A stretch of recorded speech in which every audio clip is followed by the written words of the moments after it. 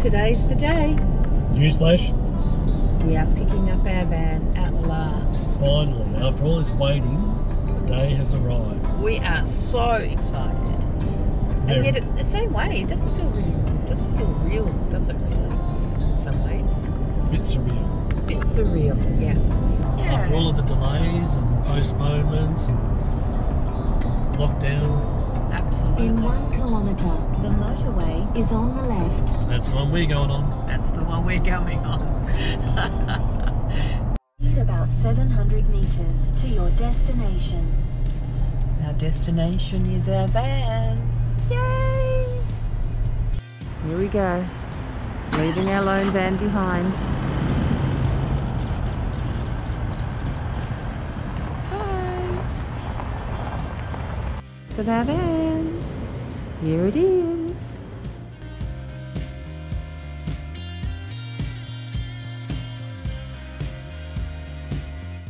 We got it.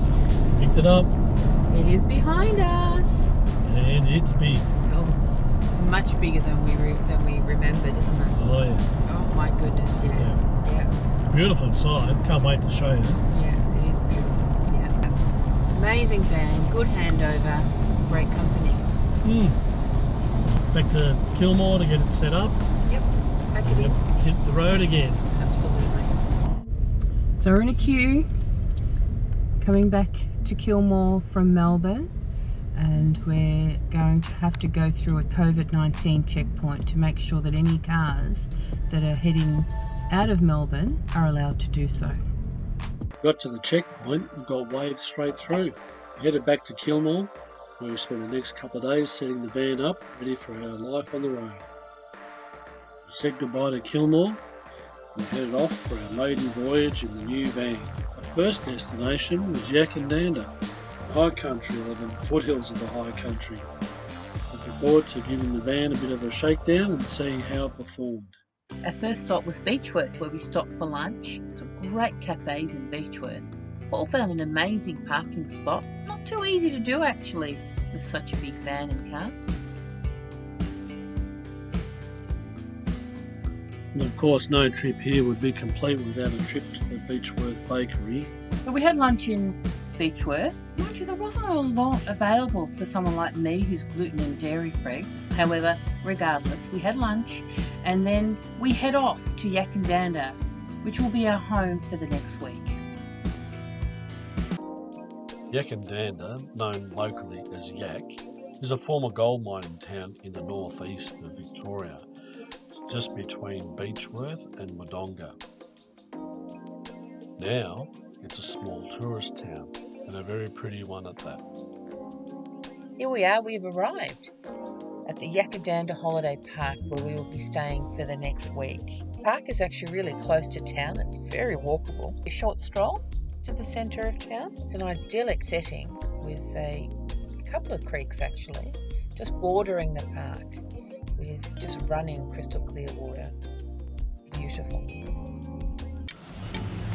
We're able to get hold of a fire pit and some wood from the caravan park. So ready for an open fire tonight by the stream. Got lamb roast cooking in the Weber. Can't wait.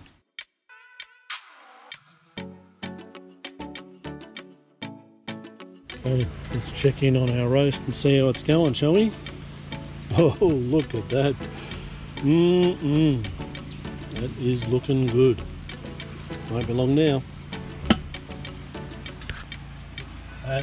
Whoa, that looks amazing. Juicy, cooked. And oh, yum, garlic. Yum, yum, yum, yum, yum.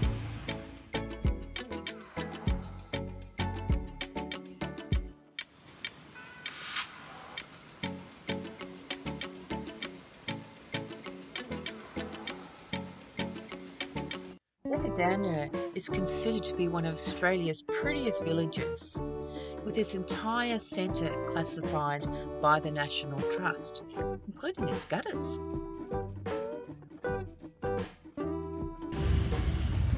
So I thought we'd check out the local tourist information centre. See what there is to do around here in Yakandanda. This historic town. Closed. So we decided to take matters into our own hands and visit the Yak Station Hub, a space that's been created as a tourist destination.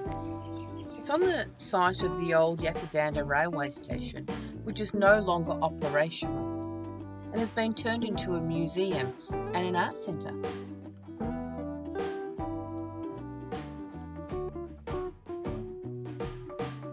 One of the things we want to do on our journey is to support the local communities we visit. And what better way to do that than by visiting one of their local pubs? So we ended up at the Star Hotel in Yakandanda. I sat down and enjoyed a parma. Linda enjoyed a steak.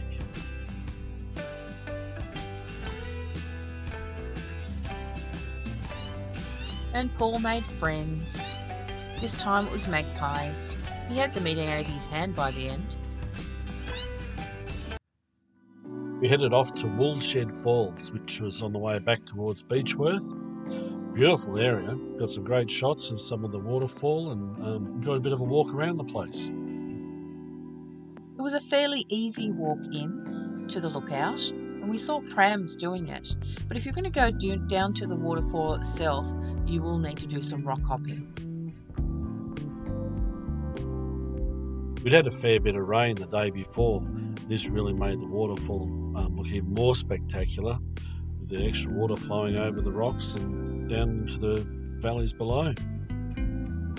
Our time at Yakandanda came to an end. Thank you to our hosts, Janine and Gavin. We really enjoyed your park.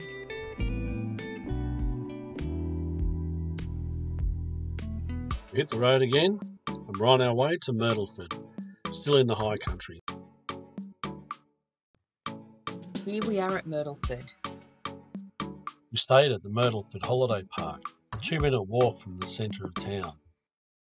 Myrtleford is a thriving agricultural town located in the Ovens River Valley below the Mount Buffalo Range. Managed to get our multicultural food fix. The town of Myrtleford is surrounded by mountains. Beautiful backdrop for all the activities in the area. Once again, we head off to support the local community. Wenda has her steak and Paul has his parma. Paul is naughty, he has his mask off. I'll put that in. I'll put that in.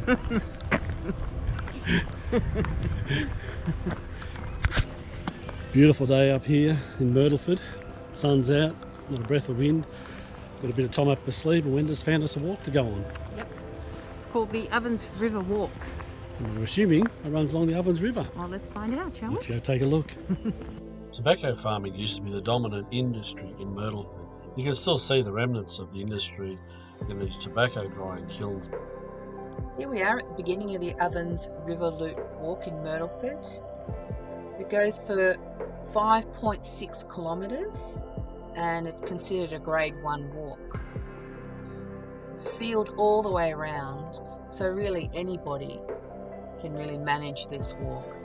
I think prams would be okay too. We even saw people on push bikes using it as a bike track. Had to dodge out of the way a couple of times. And as I suspected, it runs beside the Ovens River.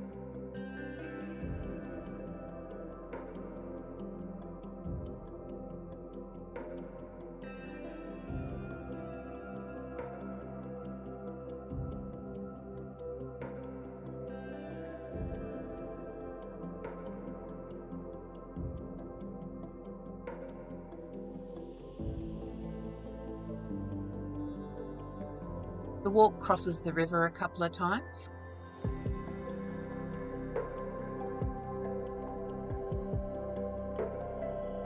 The walk is also part of the Mosaic Trail, and the trail is now a treasure trove of hidden art. Some that's easy to find, and others you have to look a little harder.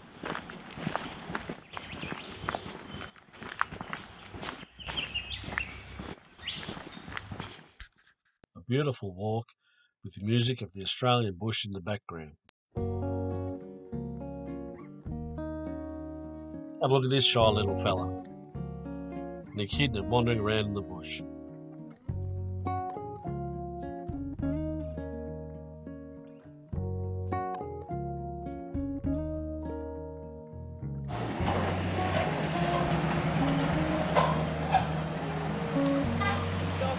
fun on the suspension bridge.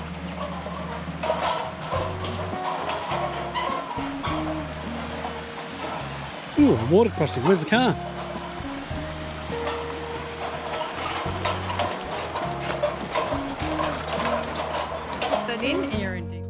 The last part of the Ovens River Walk took us back through town, back to the caravan park.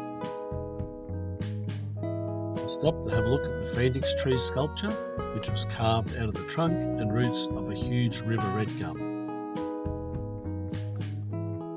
One of the things to do in Myrtleford is to do one of the walking tracks around the Reform Hill. Paul and I chose the Reform Hill Lookout. It was the longest. It was a decision we might just regret. As you'll see, it's a beautiful walk with great views, and it looked a lot flatter on the map. This walk is considered a grade 3 walk, suitable for most ages and fitness levels. What's that say about us?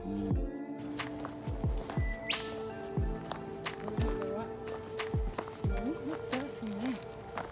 Oh yeah, shows your pulse.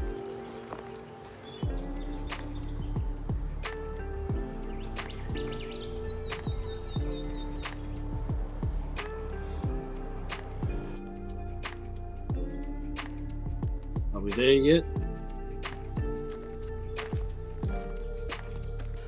We made it. Just.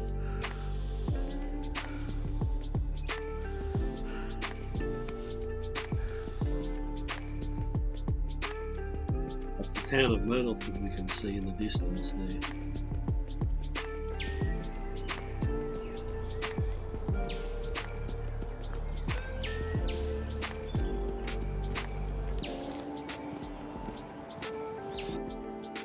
I don't know if you can see it, but camouflaged in those trees was a small mob of kangaroos.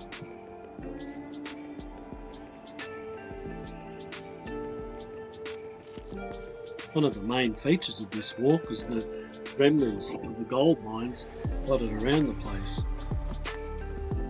You can learn about this history by the plaques that are scattered around the walk.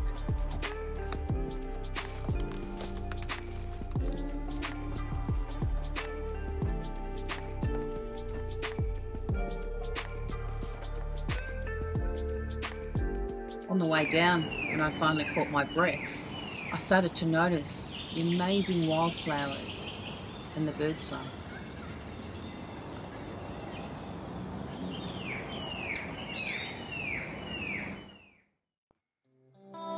Well, that concludes our time in the High Country. Farewell, Myrtleford, and thank you, Kathy, for hosting us at the caravan park. We've really enjoyed our stay. We're heading off now, up towards the Murray River region. Gunbower, a little agricultural town in northern Victoria. Thanks for stopping by. Might see you there.